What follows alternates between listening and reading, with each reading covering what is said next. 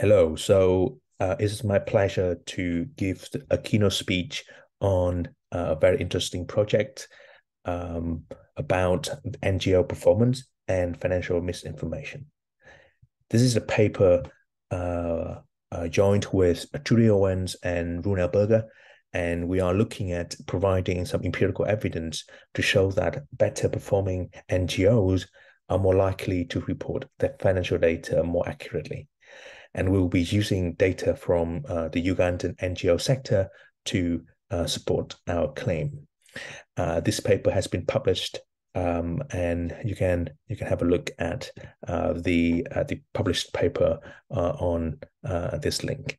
I'm very pleased to be able to talk about this paper because I believe that it is contributing to the overall theme of the conference.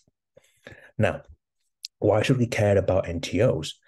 They have become the main providers for key public services in developed countries. And in many developing countries, NGOs are the main channels through which international donors can deliver aid to the recipients. However, the problem with the NGO sector has always been the few regulatory mechanisms to oversee and regulate their activities. With the current global crisis of trust and credibility, there has been a huge call from the public to increase the transparency and accountability of the NGO sector. One of the key problems with the call for that increase in accountability is that measuring or evaluating the impact created by the NGOs or charities has always been a challenge. How can we really measure their impact? How can we evaluate their performance? Usually, there would be two ways to do it. Either would be looking at some surveys of the beneficiaries, right? We go out and then ask the recipients to evaluate the services and activities of the NGOs. The second way that we can do it is to collect, which is very much cheaper, is to collect some self-reported information from the NGOs. And as we can imagine, there are many issues associated with either of the methods. Now, if we go and do a survey with the beneficiaries, we're actually asking the recipients to evaluate the quality, the performance of the organizations. However, doing that is pretty much very costly, not just about monetary value, but also time and efforts. Asking directly the NGO to self-report is easier, is cheaper. However, we in many cases, it's very hard to interpret what they actually report. There would be a difficult. It is going to be very difficult to regulate the way that the NGOs are going to report the actual impact, right? So we have to be cautious about interpreting their reporting. Now, in this paper, what we are going to do is to look at some potential link connection between the two ways of evaluating an NGO. We try to ask the following question. We're trying to answer the following question: if NGOs who provide highly satisfying services, so for those NGOs who are evaluated by the beneficiaries to have done the job better, how much are they going to perform in terms of financial accountability? The simple question is, do better performing NGOs report their financial data more accurately? So we're trying to see the connection between the self-reports data and the survey data from their beneficiaries. We are choosing the Ugandan NGO sector as our case study because of its rapid growth over the last decades. We have been able to collect this unique representative dataset to analyze the whole Ugandan sector. Even though the sample size is pretty small, we would be able to do some interesting analysis with it. With the breadth of our questionnaire surveys, we would be able to distinguish the differences between full and partial disclosure of the NGOs regarding their financial information. We would be able to match our dataset with a second instrument of participant surveys, so the beneficiary surveys, to independently evaluate the performance of the NGOs. So the key contribution of our dataset is that we would be able to have an overlook, an overall view of the two methods, and we will be able to link them together to see the connection. In order to measure their tendency to misreport the financial data, we're going to use Benford's law, a mathematical phenomenon to identify the potential misreporting of financial information. We'll be able to use the participant survey to identify the better performing NGOs by looking at their evaluated performance. And we show that empirically, conditioning on fully disclosing their financial information, NGOs with a higher satisfaction score would report financial data more accurately. So better performing NGOs, independently evaluated by their recipients, would be reporting financial data more accurately. We are going to look at the tendency for the full disclosure as well. And we are seeing that the more organized NGO, the better staffed the NGOs, the more likely that they would be fully disclosing their financial reports. And we are trying to see whether the intention to financially misrepresent the data would be correlated with the tendency to disclose the data or not, and we found no evidence to support that hypothesis. So I will be talking about the setup of the survey, our empirical strategy, the results, and some takeaway messages. Now, for the data, we are going to use a representative sample of the whole Ugandan NGOs collected in 2008, 2007 from the World Bank. The NGO survey was done jointly with the Ugandan government, so we had a very good coverage of the whole NGO sector in Uganda. So in the data, we talk in the data collection phase, we talk to the NGO managers or representatives to collect some standard financial figures, for example, the revenues and their expenses. We also run another focus group interviews with some villages who had got support from the NGOs. So we try to select from 10 to 20 participants by the village leaders to participate in our focus groups. We in one of the interviews, we ask the villagers to give their satisfaction about the NGOs from 1 to 5. So rating, evaluate how much satisfied the village has been about the NGO's performance. The NGO would never know about the process or involved in the selection of the villages or the focus groups. So we're trying to keep some anonymity between the focus group selection and the NGOs to make sure that we have some objective evaluation of the NGO itself. We then match the NGO survey and the focus group data to have a one-to-one matched data set.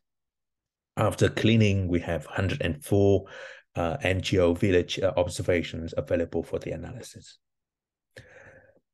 Now, so during the interview with the NGOs, they are presented a few options. So we're trying to we're trying to provide the NGOs as much opportunities for them to fully disclose their financial situation to us as possible. Okay, so we either ask them before the interview started, so they could have some time to prepare the financial data, or we would leave the information for them to fill and to report it back to us after the interview. So we try our best to really give the NGOs every chance to give us information regarding their financial situation. And remember that our survey was a collaboration between the World Bank and the Ugandan NGO, so the Ugandan governments. So we did have some authority over asking and requesting the financial data of the NGOs. So for NGOs who provided all of the requested information, so we got those pieces of information from 77 NGOs. We will try to evaluate how accurate, how accurate the financial information is for these NGOs. For those who only provided us incomplete information, so there would be some missing values here and there that the NGOs refused to give us. So we did not treat any zero values as missing variables, but we classified incomplete information by whether the NGO refused to give the information to us. So we were trying to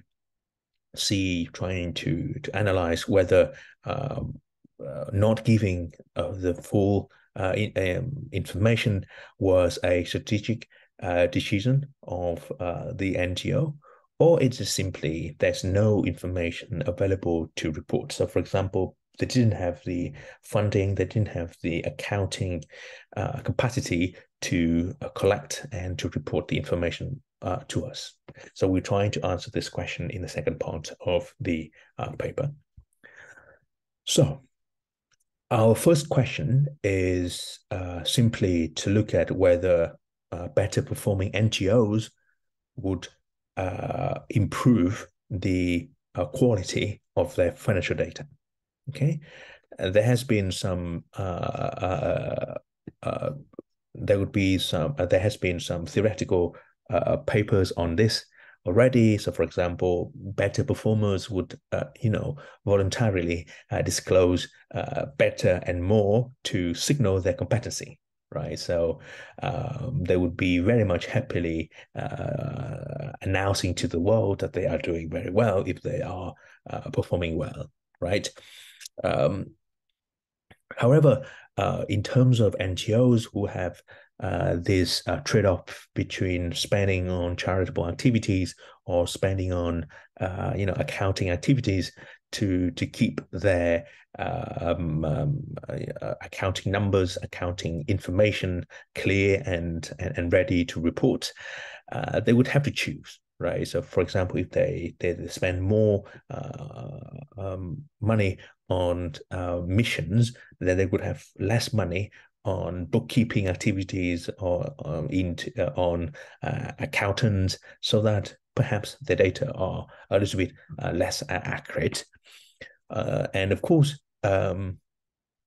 NGOs, they would have incentives to overstate or understate their financial figures as well. So there is pretty much little evidence to see whether better performers would report more accurately in the developing world. And our paper be trying to address this gap in the literature. So what we're trying to do is we're trying to use the focus group from the villages survey to evaluate the performance of the NGO, and then we're trying to measure the accuracy of the information reported by the NGO using their self-reported financial data. And we ask the question of whether NGOs who are performing better would report more accurately. Okay, and in the second part of the paper, we'll be looking to answer the question of whether NGOs who partly disclose during the interviews, why did they do that? Is it because they have something to hide, or is it because they do not have the information to actually report to us? Okay, so how can we do it? So there are 3 challenges, and I will be going through all of these challenges and how we address them to answer the questions. The first challenge is, how can we measure for the accuracy of financial data? Okay, well, again, we're going to use this mathematical phenomenon called Benford's law to measure information accuracy. Okay, so basically the key idea is that the first digits of all of the numbers in an accounting, economic, or financial data set that is free of errors or human manipulation should follow a decreasing distribution. And we call this decreasing distribution the Benford's distribution. So this has been applied in a few cases. So, for example, to check the tax avoidance, some election results, and some national statistics. Experimental evidence has shown that it is very hard to forge, to replicate distributional property of financial data. Okay, so we expect that any deviation from this law, from this distribution, would be some indication of financial inaccuracy. Okay, there are a few conditions for the dataset, and we have checked it in our data. For example, there must be no built-in maximum and minimum. This is true because the data are purely financial data. So they can get as much money as they could, and they can spend as much money as they wish, right? There should be no externally assigned values. This is correct as well, because these numbers are coming from different revenue sources and would be spent on different sources of expenses. So there shouldn't be any externally assigned values. We also checked whether the data is positively skewed, meaning that we have to check whether the median of the data is smaller than the mean, and this is correct for our data.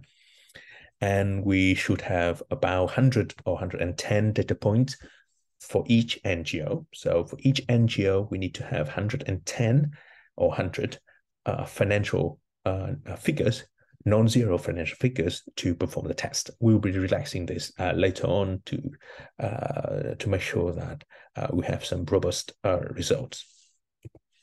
So this is one example of the data. So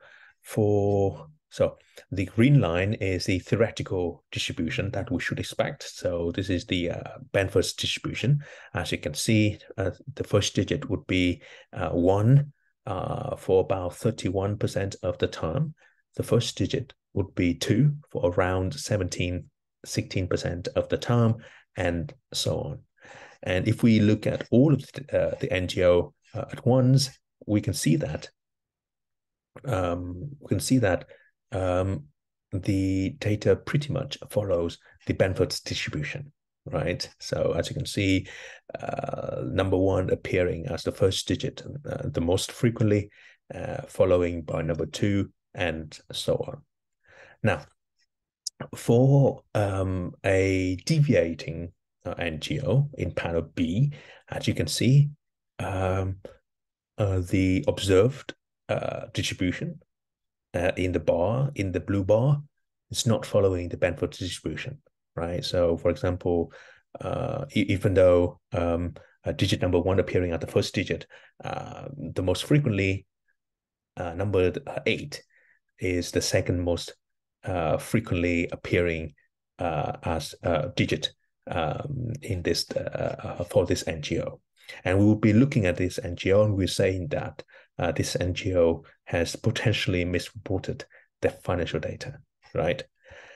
For a conforming NGO, meaning that we do not have any evidence to suggest that they have reported their data, as you can see, the observed frequency actually follows the Benford's distribution pretty well, right? Even though we have a little bit deviation from digit 7 and 8, they are still within the pattern. Okay, so this is the key idea behind our measure of information accuracy. So we trying to measure the accuracy of the NGOs by the convergence towards the Benford's distribution. So basically, we're looking at the similarity index between the observed distribution and the Benford's distribution. Okay, and we show that 26% of these NGOs actually failed the Benford's test. The Benford test hypothesis is whether the observed distribution is the same as the Benford's distribution, and if we fail so if we rejected the null hypothesis, we claimed that these NGOs are deviating from the Benford's distribution. So we have some empirical evidence that they are not reporting the data accurately. We have run another test on the British charities, and we found pretty much the same proportion. So it is something of a global phenomenon, in our opinion. Okay.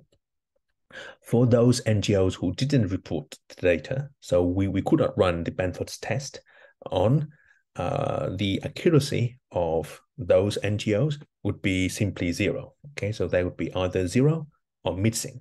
So we have to really decide on whether we should assign the value for these NGOs who did not provide complete information, 0 meaning that not accurate, or missing meaning that simply because we do not have information on them.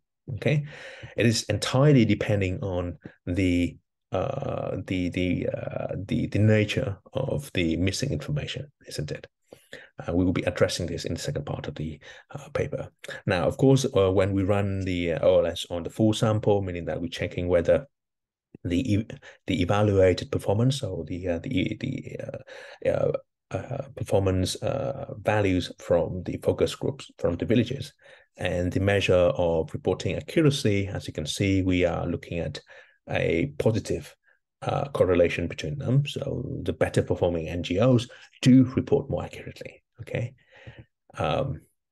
Now, before we move on to analyze the data, we really have to look at the mechanism, the nature of the selection into providing incomplete information, right?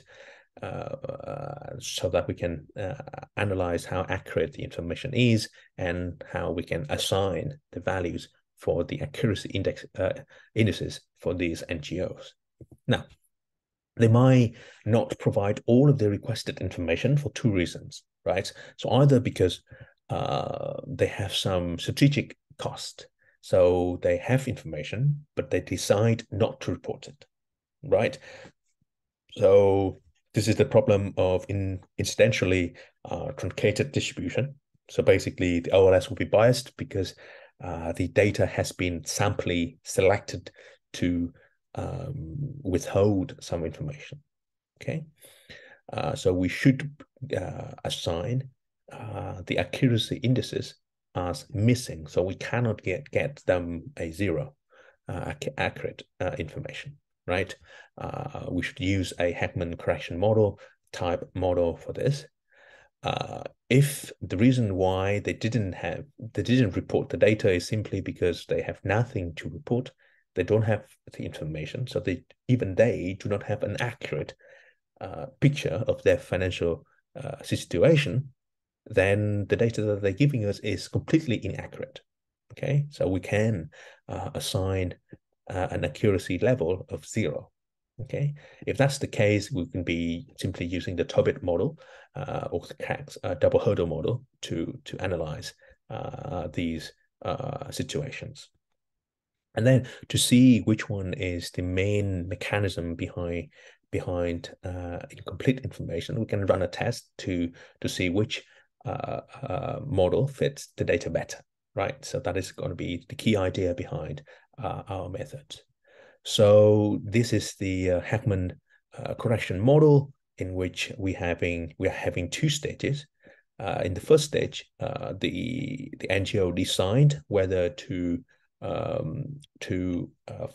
give us the full set of information, and then they decide how much accurate they would give us, right? How much accurate of the information that they will be giving us, right? A few technical details here. So if we have this as the Heckman correction model, then we have to assume that the correlation there would be no correlation between the error term in the first stage and the error term in the second stage. So meaning that the decision to fully disclose would be uncorrelated with the decision of the accuracy level if they fully disclose, right? If they do not disclose simply because they do not have the information, the assumption would be the decision to fully disclose or not, would be independent of the decision to accurately report the data or not. Okay, so those are the technicality behind the test. In order to run the estimation, we need to have some exclusion restriction, and we choose the following variables of whether members have to vote for new activities. We believe that this is something that can be easily verified, and something that shouldn't be affecting the true tendency to report the accurate the financial data to us or not. Okay, so this is going to be our exclusion restriction. And then we'll be using 2 tests to distinguish between the 2 models to see which model is better. We'll be using Vern's 1989 and a very recently developed model by Silva et al. To 2015 to distinguish between the models. And we show that cracked is the preferred specification by using the 2 methods. That is, the decision to report fully or not is independent of the decision to report the data inaccurately or accurately. Okay. We also trying to relax the assumptions about the distribution of the data by running the non and semi parametric models as well, and we had pretty much the same result. Okay, now a third challenge for us is whether we can actually look at the causality behind our analysis. So whether the evaluation was endogenous to the level of financial data accuracy. So, for example, transparent NGOs, they would be inherently better in terms of helping the villages, so they would get a higher evaluation anyway. So the NGO self-commitments would affect both the evaluation and the accuracy. So we have this problem of object-variable bias, right? To do it, we would exploit some exogenous variations in the evaluation by the characteristics of the villagers who participated into the focus group. Remember that these villagers were chosen randomly by the village leaders without the knowledge of the NGO. So we hope that the characteristics about these NGOs, the characteristics of these focus group participants would be creating some variation in the evaluation, and we use that to explain our information accuracy. So we show that in the first stage, we have very strong first stage. So we are pretty happy with the results. And the exclusion restriction seems to hold as well. We have a few tests here. I'm going to leave it for the audience, if they are interested, to have a look at our paper. And for the second stage, we have the same result for Heckmann's or cracks using an IV. That is a better NGO would have a higher financial accuracy, right? So we have a very consistent, very robust result wherever it is without or with an IV strategy. Okay.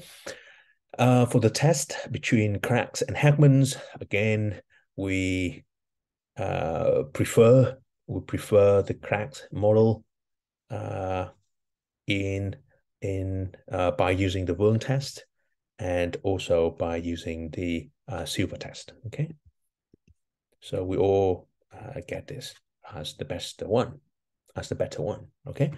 This is some slides on the semi-parametric. So we all see this positive relationship between the two evaluation between the two indices. So the evaluated performance and the measure of accuracy. So we can see this by using semi-parametric estimates as well. And non-parametric, we have the same results. So we see a positive relationship. Okay, so to summarize, the takeaway message here is very simple. NGOs who provide better services evaluated by their beneficiaries also report financial information more accurately. We have we have some empirical evidence to show that the tendency to misreport is not correlated with their tendency to fully report the information. Okay, so the decision for a full disclosure is uncorrelated with the tendency to financial inaccuracy. We also advocate the use of Benford's law as a way to check for the accuracy of financial data. And we hope that if there is some financial oversight, it is going to be some potential substitute to some regulatory mechanisms. And this is pretty much it.